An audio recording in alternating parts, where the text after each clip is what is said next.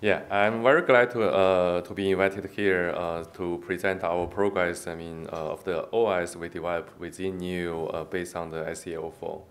And I guess most of you guys already were in the talk of Yan's presentation yesterday, and it's more on the technical side. And I will probably focus on a little bit. High level vision and also our timeline, production roadmap previously, and also some future planning, also with our community.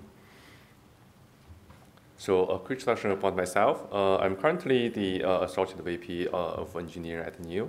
I'm leading the team we call the platform software. Another name actually we announced in our new innovation day is called SkyOS. That's basically the concept branding actually within NIO. Actually, SkyOS is kind of like a comprehensive suite of platform software, and including hypervisor, a couple of operating system, and a bunch of middleware within it. And it is totally designed for what we call the software-defined vehicle from the NIO perspective. And before NIO, actually, I have been working on the autonomous driving industry actually for a couple of years. I was working with Waymo and on the ML runtime team. And also, I was leading this Baidu Apollo OS team working on this operating system and also the runtime framework on the vehicle to supporting the autonomous driving workload. So today I will talk about three topics. The first one is the software-defined vehicle and the SkyOS involvement in NIO. And the second is the journey of this seL4-based OS in NIO. And the third one is about some future planning and also the community collaborations we can expect in the future. Automotive industry actually has a very long history, over 100 years. And it has been evolved into multiple era, we can tell. Previously, for a very long time, it's mostly like a mechanical area. So, all the vehicle are built on top of these mechanical parts, and there's no like electronic, component at all in those vehicles. And then, 40 or 50 years ago, the vehicles start, adopting more electronic parts actually inside. But those are very simple components, we can tell. And basically, in those vehicles, there will be no OS or like a very minimum OS, inside the vehicle. Mostly people, program a little bit, maybe use assembly language or something. That's very bare metal OS concept. And then, in the last 15 or 20 years, actually we start, moving, from into this digital era. So in digital era, we are probably familiar with a lot of things like the infotainment system become like more interactive with some screen. You can, you play with various, simple applications on those infotainment system. And also down there, on the chassis, the motion control domain. Also, there are a lot of, we call the ECUs. Those are the control units actually. Distributed around this vehicle to control various specific functions. Those things, so we see the new era we call the component-based OS. I will elaborate a little bit, for this in the next slides. And then right now, actually, we are moving into a new phase we call the smart EV era, and also with this AI, wave, coming up, we can see, this fundamentally, change our view of the OS within the vehicle. Because, those vehicles actually are not only like autonomous driving or maybe like infotainment we can play with. Those vehicles actually are more connected, with outside of the world and also within the vehicle. There are so many ECU domains, in the vehicle, and they are actually right now working together collaboratively, not in the isolated way.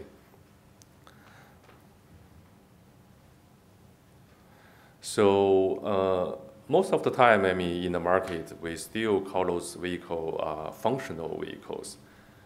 In those functional vehicles, actually, OS are primarily, I mean, tailored for the component suppliers. Typically, you will see, I mean, two names, I mean, pop up very popular in the automotive industry. Like one is AutoSAR. It's very popular, I mean, used in this motion control domain. And another one is called QNX, and you guys are also familiar with. And QNX are adapted into this OS for the vehicle domain, I mean, in the last, I believe, 10 years. For example, like a digital cockpit, and also they try to enter this domain for the autonomous driving. But yeah, we also, I mean, see other options actually potentially on in this use case. And you can see actually the OS actually is introduced, I mean, to enhance the reusability of the components. It's not like we consider the vehicle, I mean, as the whole solution, I mean, how we can design our OS, I mean, for the vehicle. So basically, it's all the your OS are designed for each of the components, I mean, from these suppliers. Then, I mean, in terms of development model, it's also where I would say very fragmented and disconnected, I mean, in the current industry. For example, I mean, if you typically see there are three domains like ADAS, called assisted driving, and digital cockpit, and smart vehicle control. And in each of the domain, I mean, you will see there is a dedicated team, I mean, working for this domain. And they own the whole hardware design, and also they own the whole vertical software stack within this domain. And each of team, I mean, mostly, I mean, develop all their hardware operating system, middleware application within their team. And there will be like an interaction, I mean, among those domains, but it's very limited. And also, it has to be well designed. Otherwise, I mean, it's hard to coordinate between the different domains. So that's why we call it very legacy development model, actually, for the domain-based development, I mean, within the automotive industry. Then what sets apart of this SkyOS, I mean, as the full domain vehicle OS? So I put two aspects, I mean, in this slide. On the left side is the technical side. So in terms of the E architecture, so we already transitioned, I mean, from this distributed computing architecture into the centralized computing architecture.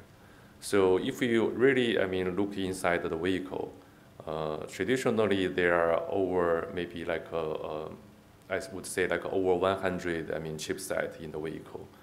They are super distributed, and each of the chipset is dedicated for some special function. But it's not very powerful, but it's, I mean, working really good actually for this special function. And our new computing architecture is a centralized computing architecture. So basically, we group all these powerful computing units into a single domain. We call the CCC, the central computing domain. And then we also have the Zhongkeng concept. So basically, on the motion control and the body control side, we try to use a very powerful MCU chipset. So potentially, we can consolidate like hundreds of MCUs into a few of them eventually. And those are very powerful, very integrated, and we consolidate into a few of them, easier for us to control and manage, I mean, in terms of this EV perspective. And also, we design our whole system, I mean, based on the SOA concept. It's the service-oriented architecture. So previously, I mean, just as I said, I mean, if the domain want to talk to each other, and they need to design a very special function call, I mean, to call into another domain, and they need to exactly know, I mean, where the other function sits in some domain and how to call them with some specific parameters. But right now, with the SOA concept, actually, we build up this SOA across the vehicle in the motion domains, and in the body controls, in the digital cockpit, and in the AD. And all these domains, I mean, can talk to you in the same language. and they don't need to care, where the service was deployed within the vehicle. They are able to discover the service and they're able to talk to each other in a very natural way. So that's kind of like we redefine this whole vehicle, based on the SOA, make it more flexible, more adaptive for our future integration. And the third one is the high reliability, low latency, and high bandwidth. And this is also very important because in the automotive domain, safety, reliability is kind of the top concern, for all the hardware and all the software suppliers. And we have to, put very high safety standard, for within this vehicle. And in terms of, our new platform, we call the NT3. That's the third generation of that platform. And we also build up our Ethernet-based, high bandwidth backbone within the vehicle. So previously, actually the vehicle are built mostly on top of this CAN bus, infrastructure. It's very efficient, but it's kind of has its own limitation on the bandwidth. With the Ethernet, actually, we can unleash, a lot of things, within the vehicle. They can talk to each other with high bandwidth, and also with very low latency. And also the fourth one is the chipset support and toolchain. We build up, a lot of, toolchain, to support. It's just as mentioned, it's not only one chipset. There's various chipset within the vehicle. We have to support all of them and build strong and very easy to use toolchain. For all this downstream development team, they can leverage our capability. And the challenge is also on this organization side. Just as I mentioned, previously, most of the development are the ECU domain-based development model. So the team are isolated and they don't work with each other very closely. Right now, actually, by breaking this ECU domain boundary, actually we break the department boundary as well within this company. So people has to work together, from day one, because their application, their middleware, has to communicate with each other, work with each other to achieve some function. So that's kind of very challenging, from the company's perspective. And also, the last one is the supply chain collaboration model. So we have our own SkyOS concept. We want all these supplier can use our own software stack eventually, and then everything will be integrated, more seamlessly without any additional efforts. Right now, a lot of suppliers are using like a third-party vendor solution. That works with us, of course, but it takes a lot of efforts, to integrate their parts into our ecosystem. Then this is actually we presented, last year and also this year again in NIO Innovation Day. So you will see actually the top layer is application, and down there is the hardware and the drivers. The middle layer is what we call the SkyOS. That's kind of like a very big branding for NIO. There are 3 layers actually in the SkyOS, and the down layer is the SkyOS virtualization. This is the SkyOS Edge, the hypervisor we built actually for the resource isolation purpose for those very powerful SoCs. And then in the middle layer, we have a couple of kernels. We introduced like a SkyOS-L, for those motion control domain, and the SkyOS-M that we emphasize, with this microkernel-based architecture OS we built for this body control domain right now. And also we have the SkyOS-R, it's kind of the deeply customized real-time kernel, Linux kernel for the autonomous driving domain. And also SkyOS-C is the deeply customized Android version for the digital cockpit. And on the top layer is the SkyOS middleware. So we built a lot of things from scratch as well, including SOA framework, FOTA, DCL. DCL basically is the data loop, data collection loop. So we are able to collect all the data from the vehicle and manage them in the cloud. And also security and safety and network. Those CAN bus, Ethernet are critical for the vehicle. And also the AI capability is something actually we are starting to ramp up within the SkyOS. How we can integrate, the AI capability, within this OS concept is kind of becoming more like a commodity, for various, ECU domains and they can leverage. So this is like a unified vehicle OS concept and consolidate and orchestrate the computing resource within the vehicle. Actually, and we are actually able to use this OS concept to manage and integrate all the subsystem and within this picture. So this is the production timeline of the SkyOS. So we have 3 generations, NT1, NT2, and NT3. NT2 is the mainstream product actually we are selling on the market in the last 2 years. There are around like 8 different models.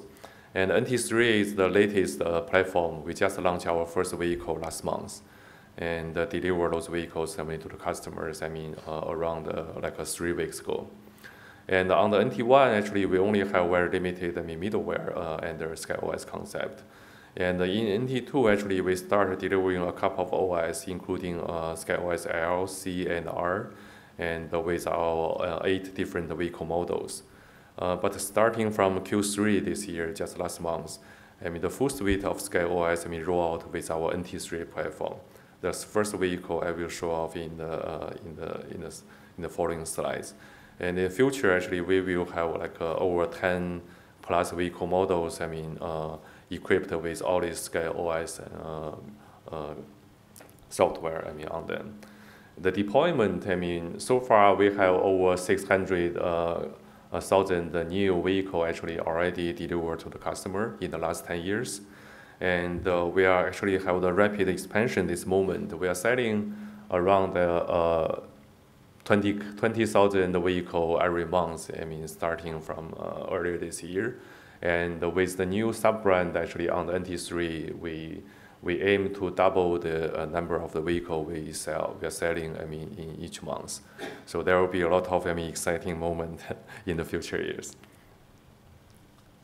And next I will talk about a little bit of our journey of seL4 based OS in NIO. So this is our first vehicle on the NT3. We started delivering this around the end of September, 3 weeks ago. We already, I believe, we already sell around 1,000 of them. At this moment, in last 3 weeks, it's kind of like our sub brand we call the ONVO. So NIO is our main brand. It's like a premium vehicle models. Like for the high-end market. But the ONVO is targeting for the mainstream market. It's much cheaper, but it's also with very high quality. So this one actually equipped with our seL4 based OS.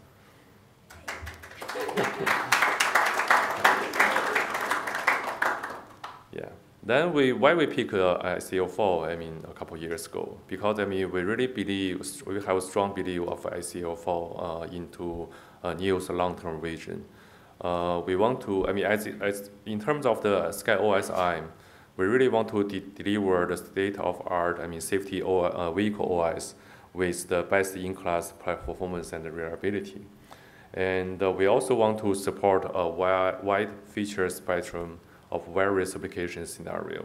Right now, it's limited to the vehicle body control, but we are also, looking into the digital cockpit or even edge AI or autonomous driving actually for the future generation as well. So this is only the start of it.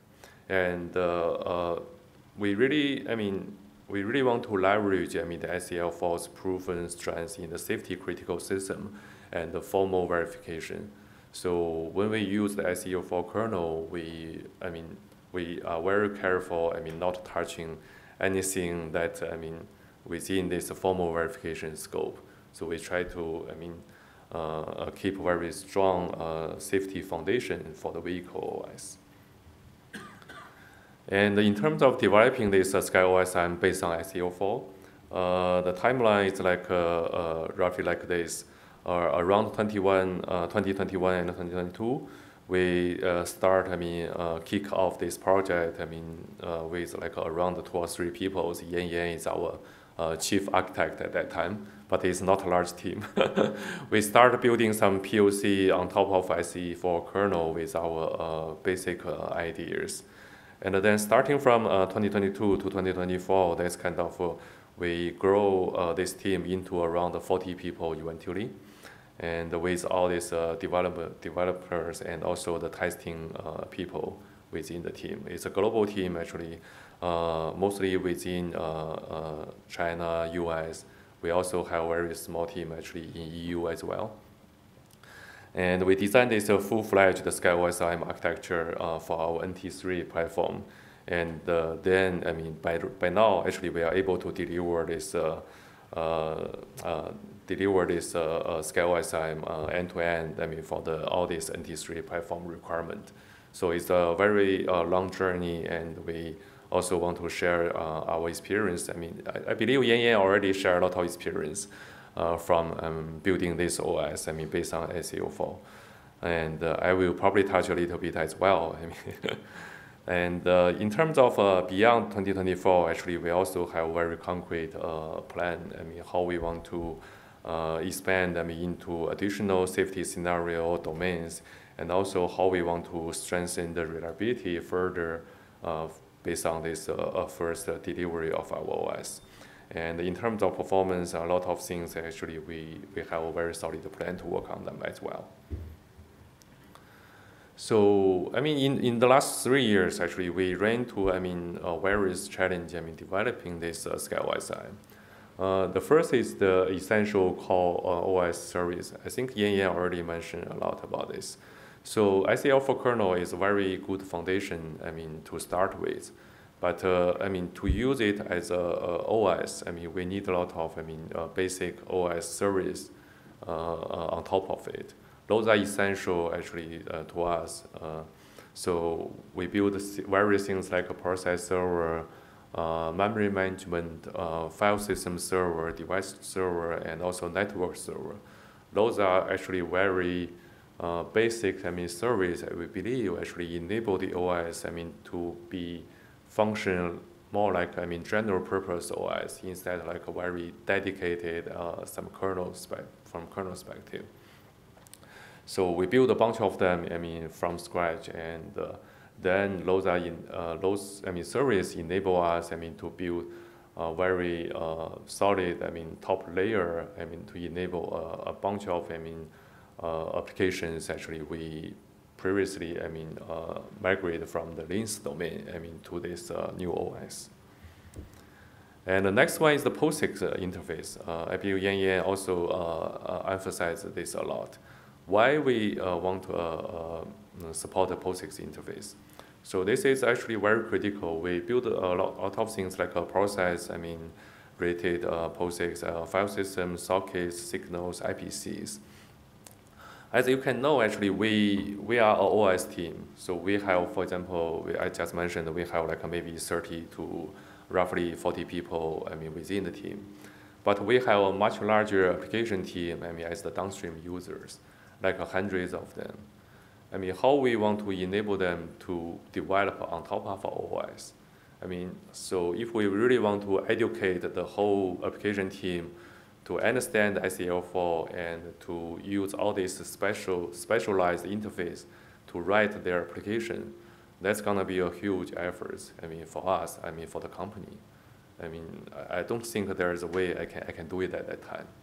So we are developing our OS in the same time, and also we want to make this really easy for the developers, I mean, to migrate their existing application, I mean, from the other OS, I mean, to our new OS. And also if we want to develop the new one, I mean, they have very easy to use, I mean, very familiar environment. I mean, they can develop their own applications for the OS. And if the OS is not capable to do something at that time, they can probably develop something on the Linux and test it within the Linux, and then they can quickly migrate those things, I mean, to the new OS when things are ready. So all those things are really critical for us, I mean, at that time. So that's why we support, I mean, I call the subset of POSIX interface. We support around maybe 300 of them. And so far, it's not like a full set of the POSIX interface, but those are probably necessary to support a good set of applications on top of it. So that's a huge effort. We leverage a lot of things from MasterLibC, but that's very limited support, within the library. So we have to build a bunch of them, on top of it. The third one is the toolchain and also the SDK. This was mentioned as well in the previous talk. So we have this, the tooling is not only important actually for the applications, also very important for our OS developers. We need to understand what's happening in the OS at each moment. We need to collect all the data points, all the logs, within the OS. We need to understand the performance bottleneck and also maybe triage things within very limited resource scenarios. Those are very critical, if you really want to ship something in a production environment instead of like, playing it in the research project. And also the SDK is very important for the downstream users to quickly, build their environment and they are able to test their applications. So all those things is very essential. We are enable not only the OS team and also all these application developers. They are able to develop their applications. Together with us, and also they are able to test their applications on top of it and debug it. With all the tools. They are familiar with. We even have our own, for example, the GDB and also various debugging tools to support all these very common scenarios. Eventually, as the leader of the team, I also want to talk about a little bit about this. We have been searching, the talents, globally in the last few years. And for the seL4, we really see this is challenging. It's hard to find the talents in this community. Like, we have a lot of people here. That's, I say maybe globally, we have like maybe 1,000 or maybe 2,000 of them. But still, it's very limited. It's very small community. For the company. For this kind of the scale of this project, especially if you want to go with the production, you really want to build up a very solid team. Like, for example, I have like maybe 40 people. In the SEO with SkyOS-M. That means we have spent huge amount of efforts. Try to locate those people. For example, like especially the top leader like Yan. They really understand the internal Damika. They really understand the internal of the system. They really kind of can design those the OS core service on top of the seL4. They know how to leverage the performance, how to leverage the safety. From these kernels. Those are very important for us. And that's why actually both Yan and I would like to emphasize more how we can lower the entry bar of this using the seL4. Eventually, we are able to get more people, more talents into this domain, and then more people are able to pick up the more the insights and the internals of the seL4 eventually. So yeah, I would like to see this is happening. With our contribution as well, try to grow this community more. And the other thing is that the safety. We also as the vehicle OS, actually the safety is very important, of course. So we build up our hierarchical safety design actually from the ground up. And yesterday we talked about the safety hub. If you look at the whole system layer, so we have 4 layers listed here. Chipset, stand for the hardware. Microkernel, the seL4, and also the safety hub and the OS service. So we have the monitoring for each of the layer. Actually, we actively monitor, for them. And then we have also the recovery mechanism. For the 3 layers, meaning the 3 software layers. For the hardware, actually, probably the only way we can recover is the reset the chip, reboot it. But for the software, we are also, have the different recovery mechanism. In each layer. For example, the OS service, actually, we try to implement the recovery for each of the service. We are not fully ready there, but we try to, get some of the service, able to recover them, by themselves. And eventually, we are looking for, whether we can recover each of the major OS service, at the runtime. That will definitely improve the reliability for the whole system. And the safety hub is also one of the very important component actually for this. Try to orchestrate all the safety monitoring and also instrument some mitigation when we see some risk in the system. This is the kind of the whole architecture of the SkyOS-M. So in the middle, we talk about this process server. It's very kind of foundation for all the other service. And also we have the underlying the file system server, device service, device driver service, and also the network service. And on top of it, and we have our libvices, to provide a bunch of syscalls. And also the POSIX, interface we built, on top of this muscle libc. And they are able to, support, various applications. Definitely we are not supporting this graphic, the UI stuff, this moment. But it provides the full functionality, for all those, with the storage, with the network, and those, applications can run, without any problem on our OS. Yeah, this is kind of the very brief introduction about the journey of the seL4 based OS in NIO. And the last one, I will talk a little bit about the future planning. With the launch of I called it the ONVO L60, last month, this is just the beginning actually. So we will launch, more vehicle models on the NT3. And at this moment, we are also looking into our future planning, beyond the NT3, maybe something like NT4 and something, the future platform.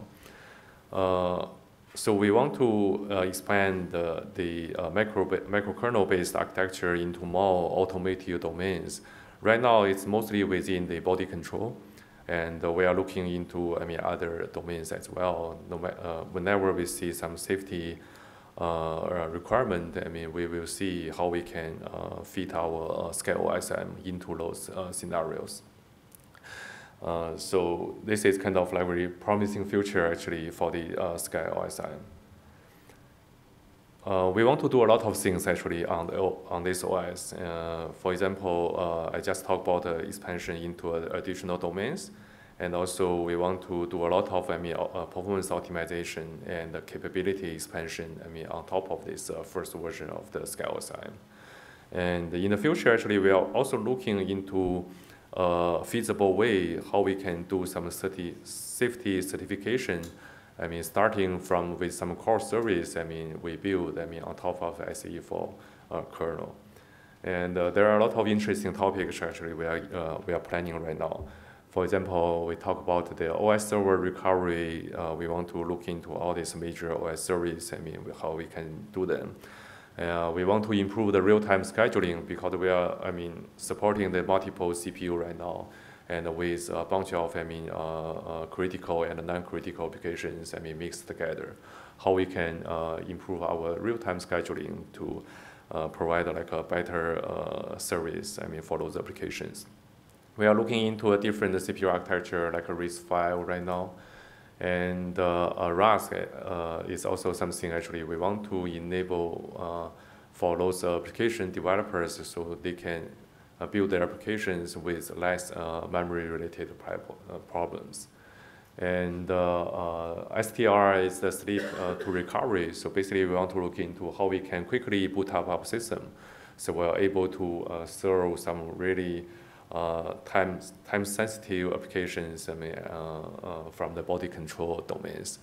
So that's something definitely very interesting. And AI runtime is something actually we are looking into as well because in this AI era, we see a lot of potential use case. For the it's not like a large language model, but on those edge device, we are looking into a very small machine learning algorithm, supporting maybe like a personalization, to tune the temperature, or maybe to tune your battery, how you can use some AI algorithm to learn from the pattern to adapt into this. So those things are very promising actually. Probably we will enable on this SkyOS-M as well. And the AD library is something actually we potentially will look into the AD autonomous driving domain as well. And tooling, yeah, I just mentioned, definitely something we want to further enhance to provide like a full suite of tooling toolset for the core developers and also the application developers. And the driver is another thing we are looking into, like PCIe, maybe USB. Those things are, I mean, we treat as a complicated, I mean, as first step. But if we want to expand into other domains, probably we will touch those topics as well. So I see actually a lot of, I mean, similar topics in this seL4 summit. So that's kind of like we see a lot of synergy actually. We can not only leverage the community efforts, actually we want to contribute to the community as well to see how we can, I mean, enable all those things, I mean, for on NIO's vehicle. And we're also very proud actually we are active contribution to the open source seL4 community. We have been the premier member of the seL4 Foundation, and we have been the silver sponsor of seL4 Summit since 2023. And we are also backing up this Line OS initiative because we see it aligns with a lot of our long-term visions for the OS. Probably we have very limited contribution at this moment because we have been busy, I mean, making our first release so far. But we are really, I mean, we really want to see how we can contribute in this initiative as well. So looking ahead, actually, we are very excited to foster deeper technical collaborations, I mean, with the broader seL4 ecosystem. So there are a lot of ideas from us and also from the community, actually. So I believe we can work together yeah, to grow this community. Yeah, that's actually that's all from my side. Yeah, sorry. Yeah, since you stay at the end of my talk, so I would like to share another video.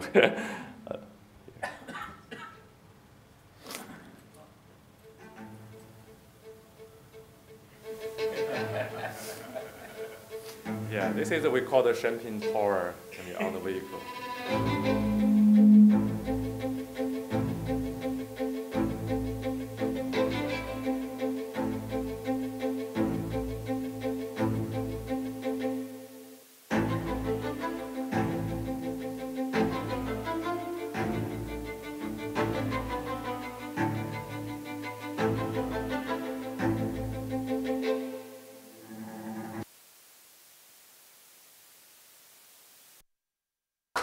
So thanks. So why do I want to show this? So this is the second vehicle model we are going to launch in Q1 next year. And it's called the ET9. So it's a very high-end vehicle under the NIO brand on the NT3 platform. And this one actually comes with our in-house developer SoC supporting all the autonomous driving domain. And so with this vehicle, it also equipped with the last puzzle from SkyOS. We call the SkyOS-H, the hypervisor. The SkyOS-H, I mean, is also based on the seL4 microkernel. And it shares the same code base with the SkyOS-M. And with this hypervisor, we are able to provide not the full, I mean, virtualization capability, of course. It is designed for the resource isolation purpose. It does some minimum virtualization, I mean, like virtualize the SMU, virtualize the storage, all kinds of things. But the primary purpose is for the resource isolation, to isolate all the compute and all this in terms of this very complex SoC domain. So this will be a very exciting moment. I mean, we will, deliver the last piece of SkyOS, on NT3, and it also comes with the seL4. Yes, thank you. So that's all from my talk.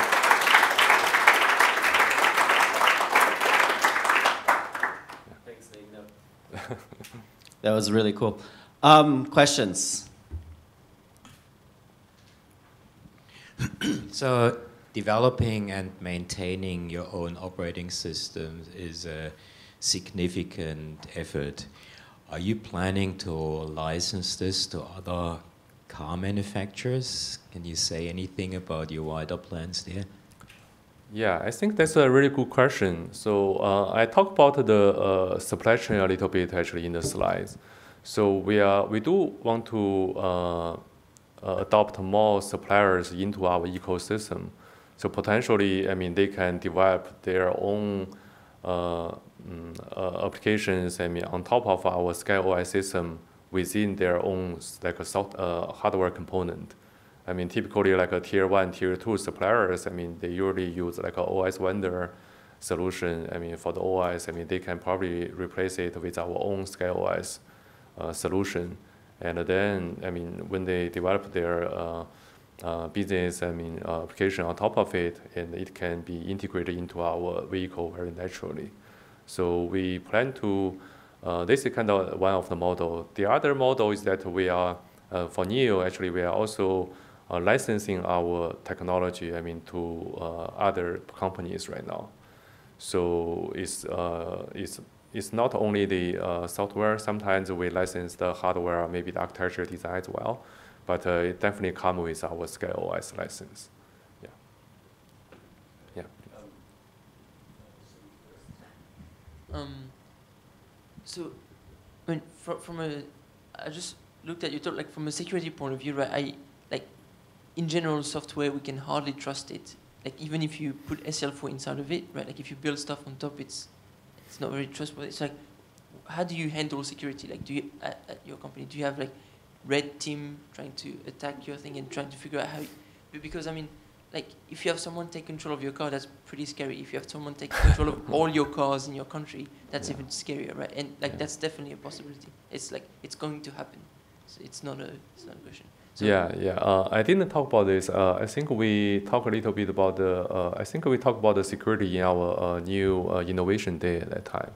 So security, from my perspective, is not like not only about OS. It has to be like a full solution. For example, I mean, maybe you have like a firewall or something. I mean, you can probably do some. To detect and prevent some kind of intrusion from the outside, but you have to build up a layer of security. It's a similar, some concept similar to the safety. It's not like, I mean, you can enhance one point of the system, you are okay. yeah, exactly. You have to, I mean, build a full set of solution. I mean, you can probably, I mean, build a layer of security. Then you are able to, I mean, it's called something called a defensive layer. So you have to build a different layer of the defense. I mean, you are able to, I mean, prevent and detect all those attacks. So that's something actually we have a dedicated team within NIO working on the safety and the security perspective for the vehicle. And we will provide security and the safety capability in each of the layer, in hardware, in OS, in middleware, and also, for example, we have the gateway, so how we can deploy, I mean, the security solution on gateway as well. And also in terms of communication, because we have way more communication within the vehicle right now. I mean, how we can, I mean, prevent some kind of malicious attack from the other domain. How do they authentication kind of stuff. So those are well designed, I mean, by the security team as well. Okay. Yeah. Okay.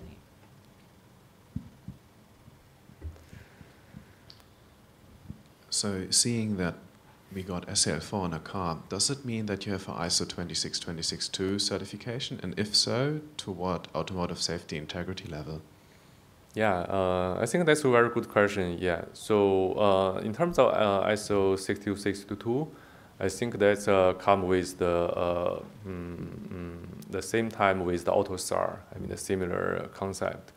So we do have emphasize on the safety side. But in terms of development and communication, actually we apply a lot of concept from the ISO 62662, like I mean all these coding standard. For example, we leverage all the Parasoft, I mean all kinds of powerful tools, are able to get us to comply with those standard. But in terms of certification, actually we are not there yet. I mean, we have to get things ready as the first step, and then we are able to probably, go through this, I would say probably a lengthy, heavy process I mean, in the future. So I would say probably right now, the primary focus is that how we can ensure, I mean, the safety goal at the vehicle level. So we have the dedicated, just as mentioned, we have a dedicated safety team. They can decompose the safety goal at each of the layer in the system. And for example, we have the design, I mean, safety hub, and all kinds of monitor recovery within the OS. We have other mitigation mechanism, I mean, for the safety purpose within the vehicle. So those things, I mean, we put together so we can achieve the safety goal. But the standard, I think we will, especially for the certification, I believe we will look into this in the future. It's one of our focus. But right now, we want to get all the things, I mean, ready as the first step. You mentioned how hard it is to find people with microkernel experience, which I think everyone in industry in this room can sympathize with. You know, obviously we're looking for universities to pick up the slack with teaching those concepts, but how much success have you found, you know, training up people internally on those skills? I would say it's hard, actually. I mean, it's not only specific for the seL4. I mean, nowadays I feel that because of this, all this cloud computing, or maybe right now it's the AI deep learning era, so a lot of people, I mean, are diving into those areas. So even in the research academia conference, you will see there are much less people, or for example, in the SICOM, SOSP, those top conference. I mean, for those core OS development or maybe core, I mean, network, I mean, research, I mean, we are losing people actually. And they are moving to a new topic, and I mean, I don't blame them for that, but that's what we have right now. So for the seL4, I see, I mean, typically, I mean, the OS is very, hard, I mean, to get in, I mean, for the fresh students. Especially for the seL4, I mean, we don't have many senior people in this area, I mean, to coach them. So there's another thing actually I would see, I mean, so definitely, I mean, in the universities, I mean, if we get more people, I mean, can do some hands-on experience with this system, they potentially, I mean, can use it in the future in the industry. But right now, I mean, we try to, just as I said, we try to see how we can lower the entry bar, I mean, to use those systems. And we can potentially grow, I mean, maybe 10x or maybe, I mean, more people, I mean, they do have the hands-on experience, just like Windows, right? Like 30 years ago, I mean, how people use Windows, I mean, they can get used to it. Eventually, I mean, all the people move to the Windows. So I want to see, I mean, how we can, I mean, improve this situation. I mean, we want to contribute from this as well. Thanks again, Ning. That was really fascinating. Thank you. Yeah, thank you.